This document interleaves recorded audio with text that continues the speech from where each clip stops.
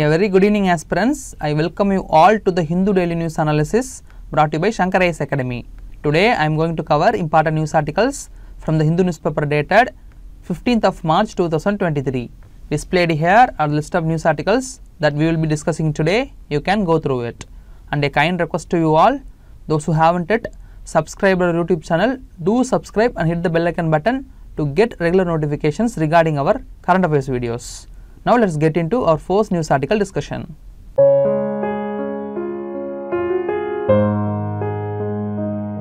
Now look at this article here. It says that the House panel on tribal affairs is doubtful about the budgetary allocation for the PVTGs.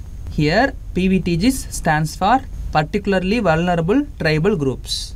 The House panel on tribal affairs has found that the Ministry of Tribal Affairs does not have sufficient data on PVTG population in all states and union territories. So when we do not have sufficient data, the budget of rupees 15,000 crore allocated to Prime Minister particularly vulnerable tribal group development mission cannot be used properly. Okay, this is what the concern of the House panel on tribal affairs. And this is the crux of the news article given here. Now we will use this opportunity to learn about PVTGs. Remember, this is one of the hot topics for prelims this year. So listen to the discussion carefully. I will try to cover all aspects of PVTGs. Okay. Firstly, who are tribal communities and how do PVTGs differ from tribal communities? See, tribal communities are often identified by some specific signs such as primitive traits, distinctive culture, geographical isolation, shyness to contact with the community, and backwardness. Along with these characteristics, some tribal groups have some specific features like dependency on hunting, gathering of food, having pre-agriculture level of technology, then zero or negative growth of population, and extreme low level of literacy. So the tribal communities with these characteristics are called particularly vulnerable tribal groups or PVTGs. Now why are PVTGs identified as separate groups among tribals? See, tribal communities are in general vulnerable groups. Among the tribal communities, PVTGs are more vulnerable. In this context, in 1975, the Government of India started to identify the most vulnerable tribal groups as a separate category called PVTGs. So the government declared 52 groups as PVTGs in 1975. And in 1993, an additional 23 groups were added to the category. So making it a total of 75 PVTGs. PVTGs are spread over 18 states and 1 union territory, that is none other than Andaman and Nicobar Islands. Now how are PVTGs identified? See, the Government of India follows the following criteria for identification of PVTGs. The first criteria is pre-agricultural level of technology. Then the second criteria is low level of literacy. Then the third criteria is economic backwardness. And the last criteria is a declining or stagnant population. Okay. Based on these criteria, the government identifies PVTGs. Now talking about their population, see, PVTGs are scattered in different geographical areas of the country.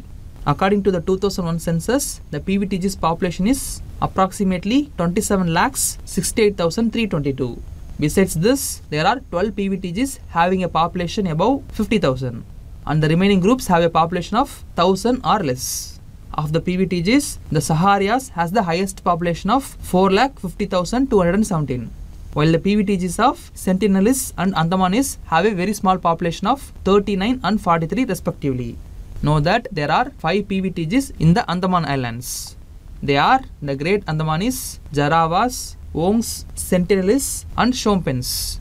Know that the Shompen is the only PVTG in the region with Mongoloid features. The other PVTGs have Negroid features. Okay, this is about the population of PVTGs across the country. Now finally, let us see some point about Prime Minister particularly vulnerable tribal groups development mission. See, this mission was announced by our Union Finance Minister in the 2023-24 budget.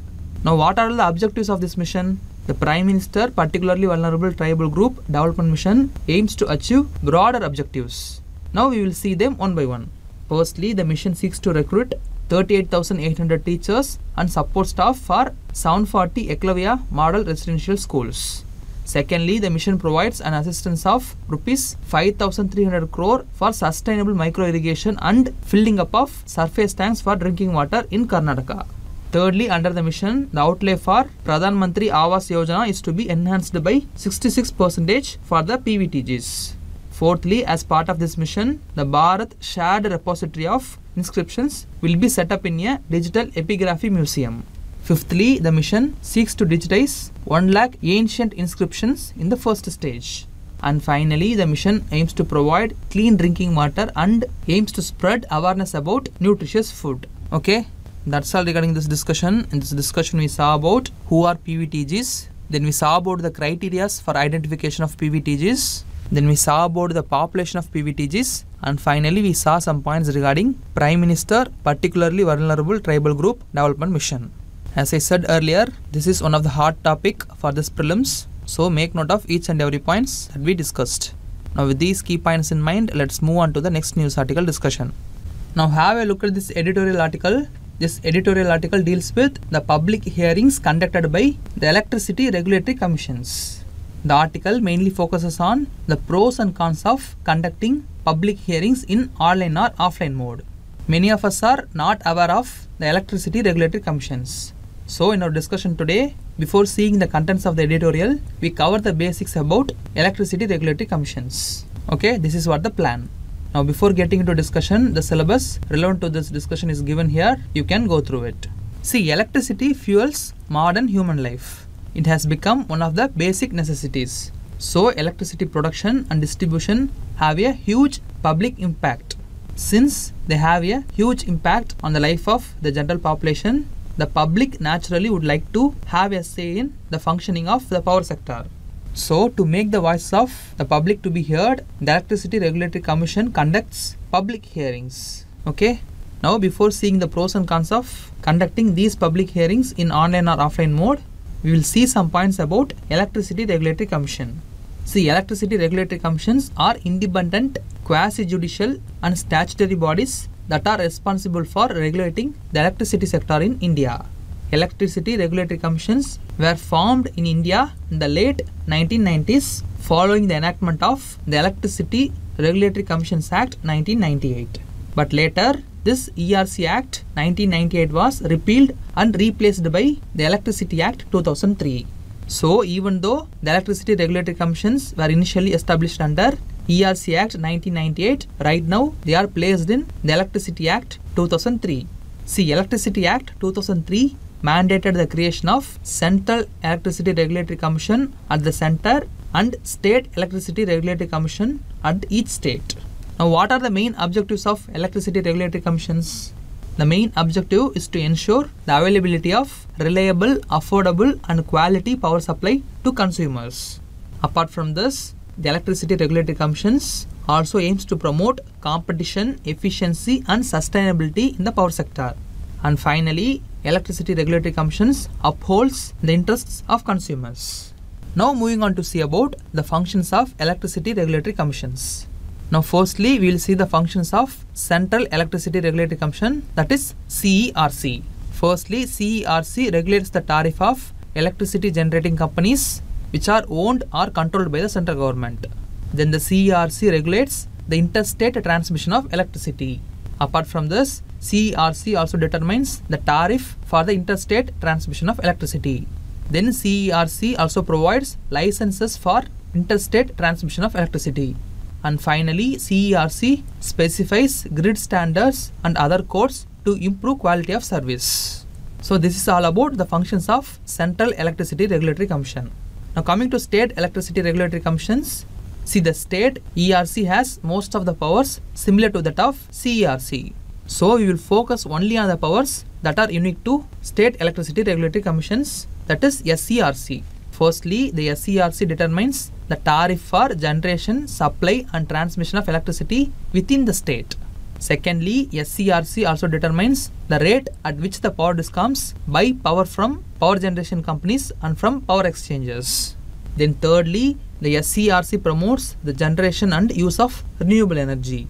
It promotes power production by employing two strategies. The first one is by ensuring grid connectivity, and the second one is by mandating that a certain percentage of power purchased by the discoms must be from renewable energy sources. Okay, these are some of the functions unique to the State Electricity Regulatory Commission.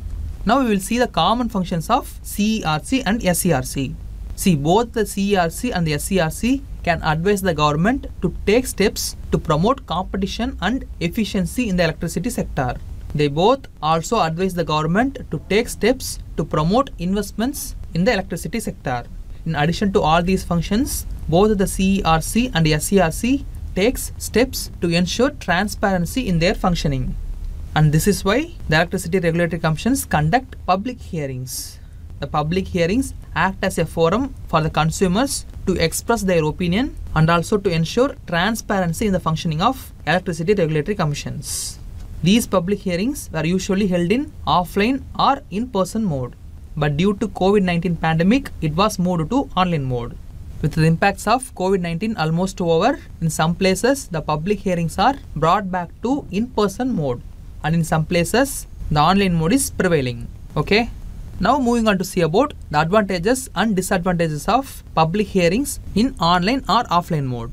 Now first we will see the advantages of having the public hearings of ERCs in offline or in-person mode. The first advantage is cross-learning and consensus building. See, when the public hearings are held in offline mode, the ERCs, in addition to acting as a forum for the people to express their opinion, it also ensures that all the people who participate in meetings learn from each other. So the ERCs is acting as a forum for the people to interact with each other. Thereby it ensures sharing of information. And all these facts ensure easy consensus building among the participants. Then secondly, if the meetings are held in offline mode, it ensures credibility to decision making.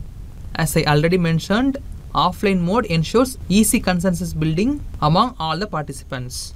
So if a decision is made with the consensus of all the participants, credibility of the decision is ensured. Also, it helps in arriving at a conclusion even for complex problems. In addition to these main advantages, the government, to make the discussion in these public hearings more accessible, the government has also taken steps to provide the summary of the meeting to the public in the local language. Although offline mode has its advantages, it also faces some challenges. The challenges include transport and logistics. People find it difficult to travel long distances to attend the meeting. So it is specifically in this arena the online mode shines. Now the main advantage of online mode is its easy accessibility. See, there is no need to travel. Everyone can attend the public hearings from the comfort of their homes. The Electricity Regulatory Commission, for its part, has taken steps to ensure easy use of online mode. The Electricity Regulatory Commissions have provided step-by-step guidelines and are conducting orientation for people to understand the workings of online mode better. These are all the advantages of conducting public hearings in online mode. The online mode also has its share of issues like unreliable internet connection and frequent technical glitches that appear during online public hearings. So both the online and offline modes have their share of advantages and disadvantages. So moving forward, what should the ERCs adopt? The answer for this question is a hybrid model. A combination of online and offline mode must be ensured and the choice must be provided to the people. So this will ensure greater access and fruitful participation of people in the public hearing process. Now that's all regarding this discussion. In this discussion we saw about Electricity Regulatory Commissions. Then we saw about the functions of Central Electricity Regulatory Commission and State Electricity Regulatory Commissions. Then we saw about the advantages and disadvantages of conducting public hearings in both online and offline mode. And finally, we saw some solutions to the challenges in public hearing process. See, this topic is very much important for your mains exam. So make note of each and every points that we discussed. Now with these key points in mind, let us move on to the next news article discussion. Now look at this article from the text and context page. This article deals with the question, how the urban landfills in India are to be managed. See, recently a landfill around Brahmapuram, which collects solid waste from the city of Kochi, caught fire. The landfill fire started nearly 10 days ago is still burning, which causing a huge smog cover over the city of Kochi in Kerala. This situation sheds light on the outdated mode of solid waste management by the Indian municipalities and corporations. This is the reason that the article related to landfills appeared in newspaper today. Now in this discussion, we will try to understand the points provided in this article. Now firstly, let us start with the term landfill. See, landfills are nothing but an open area which is used by the government to dump solid waste materials that are collected from individual households and industries. According to the article, landfills in India are generally 20 to 30 acres in size. And most of these landfills are located right next to big cities to reduce the distance travelled by the waste collection trucks. Due to this closer distance between the landfills and cities, the city is getting polluted when the landfills accidentally catch fire. Okay, this is what exactly happening in the city of Kochi. Now coming to the question, why landfills catch fire during summer months? See, landfills in India receive solid wastes which are not completely processed. According to the text and context article, the efficiency of waste processing in India is only 30 to 40%. This means that only 30 to 40% of waste collected by the government is processed, while the remaining waste is dumped in the landfills as it is. This is because the rate of processing of solid waste in India is less than the rate of generation of solid waste. This is the reason that only 30 to 40% of solid waste is processed in India.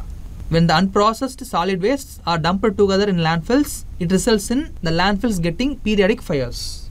This is because of the unprocessed solid wastes including flammable material like low quality plastics, rags and clothes.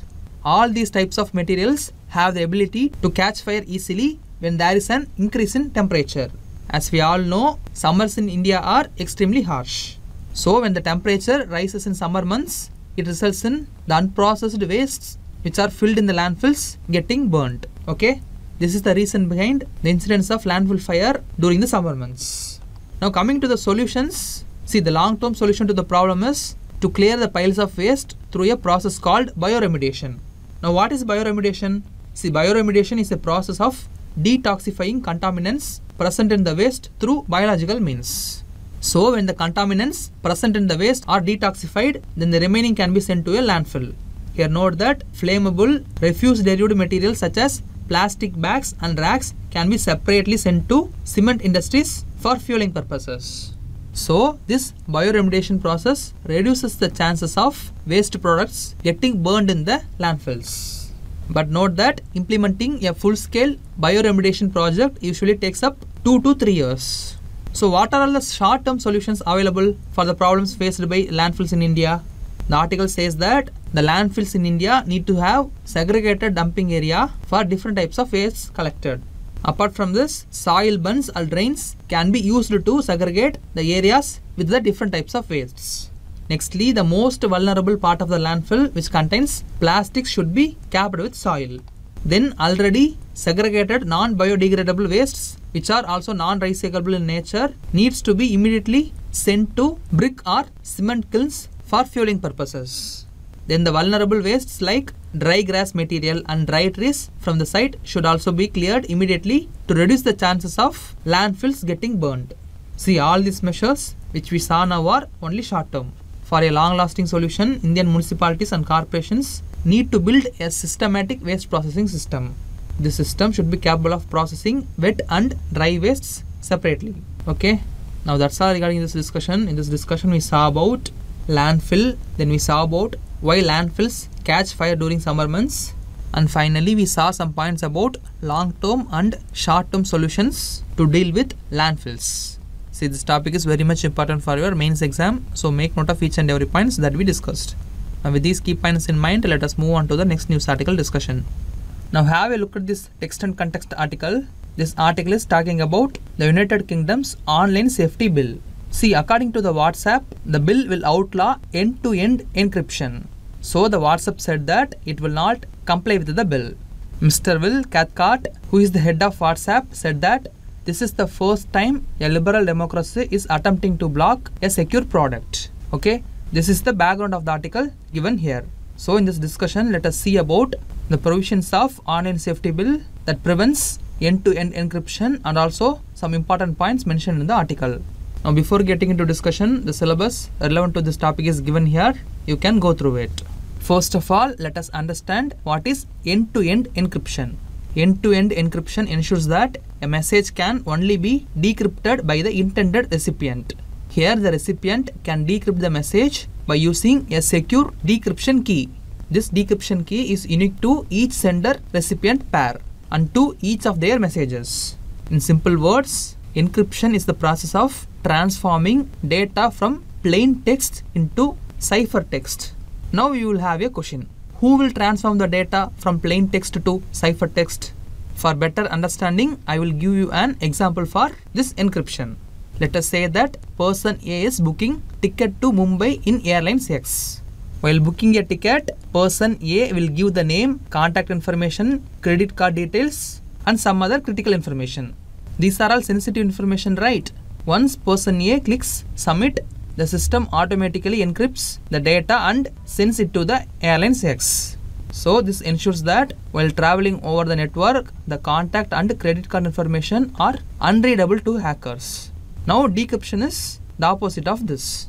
It is the process of transforming data from ciphertext to plain text upon receipt. So what does this mean? Only the intended recipient can read the message or view the document. Even the service providers cannot read the message. This is what called end-to-end encryption. Know that this feature is offered by default on WhatsApp, Signal, Apple's iMessage and FaceTime. And it is given as an option on Meta's Messenger and Telegram. Okay. Now with this basic understanding, let us see the provisions of UK's online safety bill that prevents this end-to-end encryption. First of all, know that the online safety bill is a proposed British legislation. It seeks to improve online safety by placing certain duty of care obligations on online platforms. In this bill, there is a provision which attracts a lot of criticism. According to clause 110 of the online safety bill, British telecommunications regulator is empowered to issue notices to the internet service providers, including private messaging apps and search engines. The purpose is to identify and take down certain contents. Here the contents include the terrorism content that is communicated publicly, and the other one is child sex exploitation and abuse content that is communicated publicly or privately. On the whole, the aim of this clause is to prevent such content from being communicated in the first place. See, this provision did not mandate the removal of end-to-end encryption. But if service providers want to identify terrorism content and the child abuse content, then they should scan all messages on their platform, right? And the clause 110 also requires the platforms to prevent terrorism and child sex exploitation and abuse content from being communicated in the first place. This means messaging apps should implement a client-side scanning mechanism. This is to scan the content on user's device before it is even encrypted. This means that before the content is sent to the recipient or before it is posted. Here there is a concern. The article quotes an example related to the concern of scanning the data before it is encrypted. In 2021, Google automatically blocked a father's account in San Francisco and reported him to the local police. This is because the father had shot videos of his toddler son's infection in intimate areas to share with doctor during the pandemic. Can you understand the concern here? See, scanning algorithms will not differentiate between needed things and unwanted things. As you can see in this example, the father took the video of toddlers' intimate areas to show it to the doctor, that too during pandemic. And this is different from child abuse cases. So this is the concern related to it. And this is also the concern expressed by the WhatsApp over online safety bill. Now what did the other platforms say? The online platform Signal said that the encryption is either broken for everyone or it works for everyone. There is no way to create a safe backdoor. Matthew Hodgson, the CEO of British company Element, said that if the online safety bill was passed, he may have to exit the United Kingdom entirely and he will shift his company's headquarters. So all the platforms expressed the same feeling. Considering all the opposition, we all have a question, right? Is there a way out for the messaging platforms? See, if platforms do not comply with the provision of online safety bill, they have to face penalties of up to 18 million euros or 10% of the platform's global revenue of the preceding account year, whichever is higher. So there is a good chance that WhatsApp and other platforms will walk away from UK if the bill is passed. Know that the online safety bill has been passed by the House of Commons and now the House of Lords committee is examining the bill. Once the committee's report is ready, it will go back to House of Lords for a third reading. So we have to wait and see what is going to happen. Now finally, before concluding our discussion, let us see some India specific details. See, India also have the Information Technology Intermediary Guidelines and Digital Media Ethics Code Rules 2021. Through these rules, Indian government made a mandatory provision for the messaging platforms. The mandatory provision is that messaging platforms with more than 5 million users in India have to enable the identification of the first originator. This is nothing but traceability. See, it is the ability to trace the message back to the sender. We know if a message or meme is sent to someone, it will be forwarded multiple times, right? So the traceability feature aims at finding the original sender of the message. This is not same as scanning all the data before it is encrypted. This is just identifying the person who sent the message. Here also WhatsApp sued the government for this traceability requirement. But the WhatsApp did not threaten to leave the market. This is for a different reason. See, India is home to 22% of WhatsApp platform's 2.24 billion monthly active users. But if you see UK, it accounts for less than 2% of global users of WhatsApp. So according to WhatsApp head, it would be an odd choice to compromise the app's security for just 2% of its user base. That is none other than the users in UK. Now that's all regarding this discussion. In this discussion, we saw what is end-to-end encryption. Then we saw about the provisions of United Kingdom's online safety bill that prevents end-to-end encryption. And finally, we saw some points about India's specific information regarding messaging platforms. See, this topic is very much important for your mains exam. So make note of each and every points that we discussed. Now with these key points in mind, let's move on to the next news article discussion. Now have a look at this news article. This news article talks about a reply given by the Social Justice Ministry with respect to manual scavenging. The ministry said that a total of 1035 people have died while undertaking hazardous cleaning of sewers and septic tanks across India since 1993. Of this, only 948 families have received compensation. This is the central point of the article. Now we will learn about the evil practice of manual scavenging in India. Now firstly, we will understand what is manual scavenging. See, manual scavenging is the practice of removing human excreta by hand from sewers or septic tanks. This is an inhuman sanitary practice. India has banned this practice under the Prohibition of Employment as Manual Scavengers and their Rehabilitation Act 2013. This act is shortly known as PM-SR. This act bans the use of any individual from manually cleaning, carrying, disposing and handling human excreta. However, due to lack of enforcement of the act and exploitation of unskilled laborers, the practice of manual scavenging is still prevalent in India. The PM-SR Act also defines a manual scavenger. So, according to the Act, manual scavenger is any person who has been employed to handle undecomposed human waste from an insanitary latrine, open drain or pit or railway track is a manual scavenger under PM-SR Act. Here the person could have been employed by anyone, say someone from their own village or by an agency or contractor. And it could be anything from regular employment to employment on contract basis. But there is an exception here. If any person who has been employed to clear human waste and they does so with the help of appropriate productive gear and equipment, then they will not be considered as a manual scavenger under PM-SR Act. Okay, this is a definition about manual scavenger. Now what are the main offences under this PM-SR Act? See, if any person, municipality, panchayat or agency builds an insanitary latrine or employs a manual scavenger, then it is unlawful and an offence under PM-SR Act. Okay. See, the news article also talks about the self-employment scheme for rehabilitation of manual scavengers or the SRMS scheme. The news article says that the scheme has received zero budgetary allocation in this financial year. Okay. So, we will try to learn about this self-employment scheme for rehabilitation of manual scavengers. See, it is a central sector scheme under the Ministry of Social Justice and Empowerment. The objective of this scheme is to provide assistance to the identified manual scavengers and their dependents for their rehabilitation in alternative occupations. Under this scheme, there will be an one-time cash assistance of Rs 40,000 to identified manual scavenger. Then there will be behavioral skill development training. Apart from this, the identified manual scavenger would also get a credit-linked back-end capital subsidy up to Rs 5 lakhs. Then there is a health component which gives a health insurance coverage under Ayushman Bharat for identified manual scavenger. Besides this, there will be workshops on hazardous cleaning of sewers and septic tanks. Okay, this is about the self-employment scheme for rehabilitation of manual scavengers. Now we have also come to the end of this discussion. This discussion we saw about what is manual scavenging, then we saw about who is a manual scavenger, and finally we saw some points about self-employment scheme for rehabilitation of manual scavengers.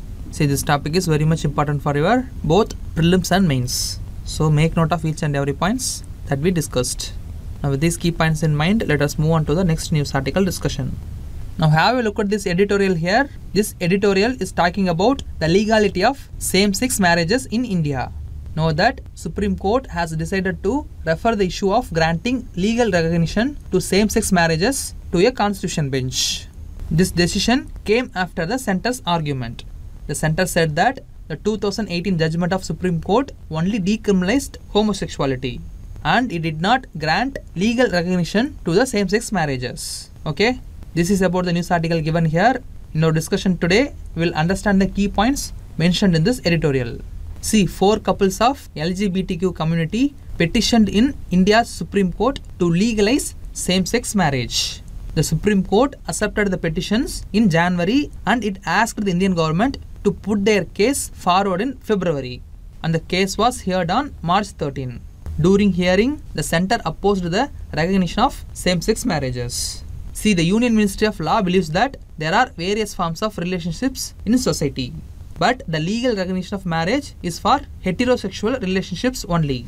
And the ministry also said that the state has a legitimate interest in maintaining this status quo.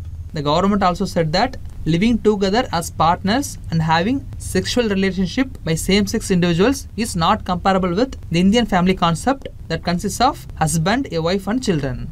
And if a change is brought to the heteronormative understanding of marriage, then it should be from legislature only. Here the central government argued in Supreme Court that the Supreme Court cannot be asked to change the entire legislative policy of the country, which is deeply embedded in religious and societal norms. So these are the arguments of center in granting legal recognition to same-sex marriages in India. See, the petitioners argued that the legal status for marriages between people belonging to the same sex is a natural consequence of the 2018 judgment of Supreme Court. As we all know, the 2018 judgment of Supreme Court decriminalized homosexuality. For the argument of petitioners, the center said that the decriminalization of consensual relations between adults of the same sex has removed the stigma attached to homosexuality. But the judgment has not conferred the right of marriage. So the state is entitled to limit its recognition to marriages involving only heterosexual couples. The government said that here there is no discrimination just because LGBTQ couples are kept out of the definition of marriage. These are the arguments of petitioner and the counter arguments of the center. So finally the Supreme Court decided to refer the case to a constitution bench and the bench will hear the case on April 18, 2023. Now moving on to see the author's view on the issue of granting legal recognition to same-sex marriage. Firstly, as far as the matter is concerned, the question here is whether the court should interpret provisions of marriage laws in India. That too, especially the Special Marriage Act 1954. Know that this Special Marriage Act 1954 only allows the solemnization of a marriage between any two persons who are unable to register their marriages under their respective personal laws. So there is no need to say that same-sex marriage is not comparable to Indian marriage concept. So this is one view of author. Secondly, in terms of equality, civil rights available to heterosexual couples should not be denied to same-gender couples. So the same-sex couples also have the right to get married, right? This is another view of author. Thirdly, according to author, invoking religious norms and cultural values against recognizing same-sex marriages is weak and inadequate. Just because people consider marriage as a holy union, it is not enough to deny equal status to the union of people of the same sex. Here the only question is whether there should be recognition of same-sex marriages or not. This is also another point provided by the author. And finally, according to the author, a responsive government should be involved in bringing about far-reaching changes. So the government should not consider the legal recognition of same-sex marriages as a matter of policy.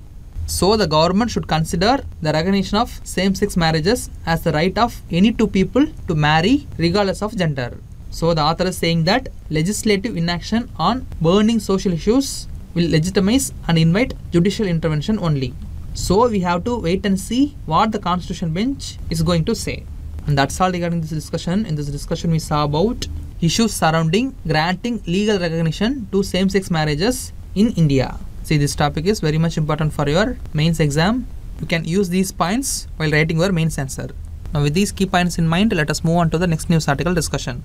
Now look at this article here. This article says that wholesale price index, that is WPI in India, has reached 3.85% as of February. This is the lowest WPI in 2 years. The reduction in WPI is mainly due to reduction in inflation of manufactured products from 3% to a little under 2%. And this is about the news article given here. In our discussion today, we will see some points about CPI and WPI, that is Consumer Price Index and Wholesale Price Index. Now first let's take Wholesale Price Index. See, the Wholesale Price Index measures the average change in the prices of commodities for wholesale. As we all know, wholesale happens at an early stage of transactions. So WPI takes into account the transactions that happen before the product reaches the retail stage. The base year used for calculating WPI is 2011-12. One of the important features of WPI is that WPI covers only goods and does not incorporate the price changes that happens in the services. Also note that WPI is mainly used by businesses and industries. This is all about Wholesale Price Index or WPI. Now moving on to see about Consumer Price Index or CPI. See, CPI is a measure of retail inflation rate. It means CPI is the measure of increase in the price experienced at retail shops. See, CPI gives the actual reflection of the price rise in the country. Know that the base year for calculating CPI in our country is 2012.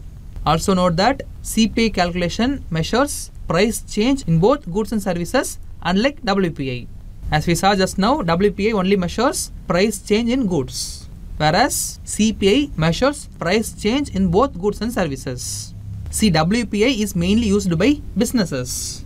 On the other hand, CPI is mainly used by the common public. This is why the base year for WPI is chosen as 2011-12, which represents a financial year.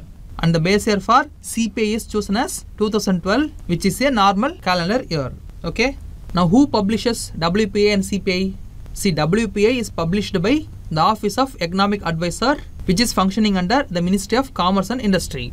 Now coming to CPI, CPI Rural, CPI Urban and CPI Combined are published by the National Statistical Office. Apart from this, CPI for industrial workers, then CPI for agricultural labor and the CPI for rural labor are published by the Labor Bureau in the Ministry of Labor and Employment. See, earlier the RBI used WPI to frame the monetary policy, but from 2014 RBI started using CPI combined to frame monetary policy. Note this important fact here. Okay. Now that's all regarding this discussion. This discussion we saw about Wholesale Price Index, then we saw about Consumer Price Index, and finally we saw some points about who publishes WPI and CPI. Now with these key points in mind, let us move on to the next news article discussion. Now look at this news article here. It says that the Competition Commission of India has approved the acquisition of Metro Cash and Carry by the Reliance Retail Ventures Limited. So this is the crux of the article given here. Now in this context, let us learn about the Competition Commission of India from an exam perspective. See, in 2002, the Monopolies and Restrictive Trade Practices Act 1969 was repealed and it was replaced by the Competition Act 2002. This was done based on the recommendations of the Raghavan Committee. Under the Competition Act 2002, the Competition Commission of India was established in March 2009. So we can say that Competition Commission of India is a statutory body. Also know that Competition Commission of India is also a quasi-judicial body. Now what does the commission do? See, it is the duty of the commission to eliminate practices that having adverse effect on competition, and they also promote and sustain competition. Besides this, Competition Commission of India should also protect the interests of consumers and ensures freedom of trade. So we can say that Competition Commission of India acts as an antitrust watchdog and ensure that there is no abuse of dominant position by any company in the market.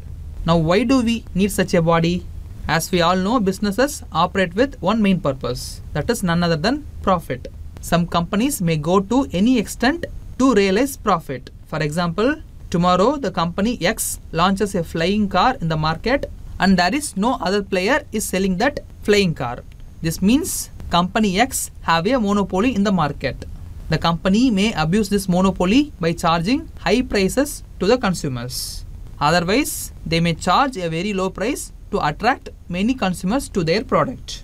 This ultimately distorts the market. So, in order to check such trade distortive practices, we must have a body. And so we have the Competition Commission of India for that purpose. Okay. Now talking about the composition of Competition Commission of India, the Competition Commission consists of one chairperson and 6 members who are appointed by the central government. The chairperson and every other member shall be a person of ability, integrity and standing or is qualified to be a judge of a high court. Or they should have special knowledge and professional experience of at least 15 years in these fields. Here the fields are international trade, economics, business, commerce, law, finance, accountancy, management, industry, public affairs, administration or in any other matter that may be useful to the Competition Commission of India. Okay, this is all about composition and qualification of the members and chairperson. Now finally, let us see some points about the functions of Competition Commission of India. Firstly, the Commission strives to eliminate trade practices that have an adverse impact on competition. Secondly, the Commission seeks to secure the interest of consumers and ensure that their welfare is not compromised. Thirdly, the Commission undertakes competition advocacy, then it creates public awareness and also impart training on competition issues. Fourthly, the Competition Commission of India tries to ensure smooth alignment of sectoral regulatory laws and competition laws. And most importantly, the Commission ensures that foreign companies abide by the country's competition laws. And finally, the Commission sees to that no enterprise abuses their dominant position by controlling supply, then manipulating purchase prices or adopting practices that deny market access to other competing firms. Okay, this is all about functions of Competition Commission of India. Now we have also come to the end of this discussion. In this discussion we saw about Competition Commission of India, then we saw about the composition of the commission, and finally we saw some points about the functions of Competition Commission of India. Now with these key points in mind, let us move on to the next part of the news article discussion, that is to discuss preliminary practice questions. Now look at this first question. This question is regarding Competition Commission of India. Let's take up the first statement. If an IPR owner engages in any anti-competitive behavior, it cannot be subjected to the competition law. See, this statement is incorrect. If an intellectual property right owner engages in any anti-competitive behavior, then they can be subjected to the competition law. So we can say that competition law is applicable to the area of intellectual property, and the law may be invoked by the consumers to ensure that the intellectual property right holders are not abusing their position. So statement 1 is incorrect. Now coming to the second statement, CCI, that is the Competition Commission of India, comes under the Ministry of Corporate Affairs. See, this statement is correct. The commission comes under Ministry of Corporate Affairs. So second statement is correct. Here the question is asking for correct statement. Here second statement alone is correct. So the correct answer for the question is option B, 2 only. Moving on, let's take up the second question. I will read out the question. Which among the following is the best measure of inflation? Here 4 options are given. We have to identify which of these indices is the best measure of inflation. See, the correct answer is option C, GDP deflator. Compared to WPI, CPI is a better measure of inflation, as CPI includes both goods and service. Currently, CPI is calculated for a basket of times around 697 items. But the GDP deflator calculates the price change of all goods and services produced within the geographical areas of the country. So GDP deflator is better indicator than CPI. This is because CPI include only around 697 items. But the GDP deflator calculates the price change of all goods and services. So the correct answer for the question is option C, GDP deflator. Moving on, let's take up the final question. This question is regarding PVTGs, that is particularly vulnerable tribal groups. Now look at this first statement. The Debar Commission created primitive tribal groups PTGs as a separate category in 1973. Actually, this statement is correct. In 1973, the Debar Commission created primitive tribal groups as a separate category who are less developed among the tribal groups.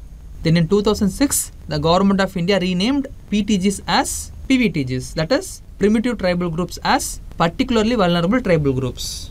So, statement 1 is correct. Now, coming to the second statement, among the 75 listed PVTGs, the highest number are found in Odisha. Actually, this statement is correct. Most PVTGs are found in Odisha. So, second statement is correct. Now, coming to the third statement, the categorization of PVTGs is done by the Ministry of Tribal Affairs. See, this statement is incorrect because the categorization is done by the Ministry of Home Affairs and not by the Ministry of Tribal Affairs. So, third statement is incorrect. Now, look carefully. The question is asking for incorrect statements. Here, third statement alone is incorrect. So, the correct answer for the question is option C, 3 only. This is the quiz question for you today. I will post this quiz question in a community section. Try to answer it. The answer for the quiz question is posted in the comment section of the quiz question itself. You can verify it. And displayed here are the mains questions for your practice. Go through the questions, write your answers and post it in the comment section. With this, we have come to the end of the video. If you liked our analysis, please like, comment and share. And don't forget to subscribe to Shankar IAS Academy YouTube channel. Thank you for listening.